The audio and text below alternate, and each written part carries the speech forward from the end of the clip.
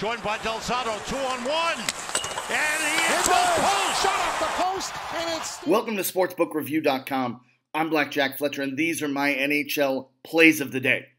First up, we've got the Battle of New York, the Rangers visiting the Islanders in the Nassau Coliseum. Both teams on the second night of a back-to-back, but they were both home yesterday in New York, so no travel involved.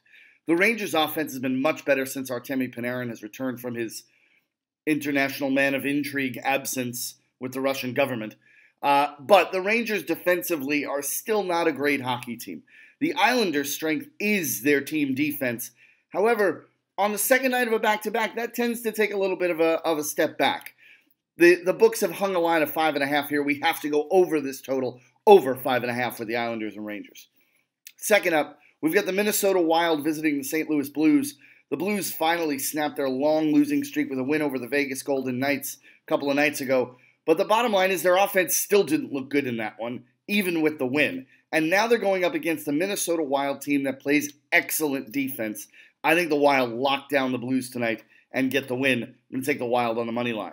So we're going over 5.5 Islanders Rangers, Minnesota on the money line. Make sure you visit sbrpicks.com/NHL for all of our hockey action. Give the video a thumbs up, and let's cash some tickets, baby.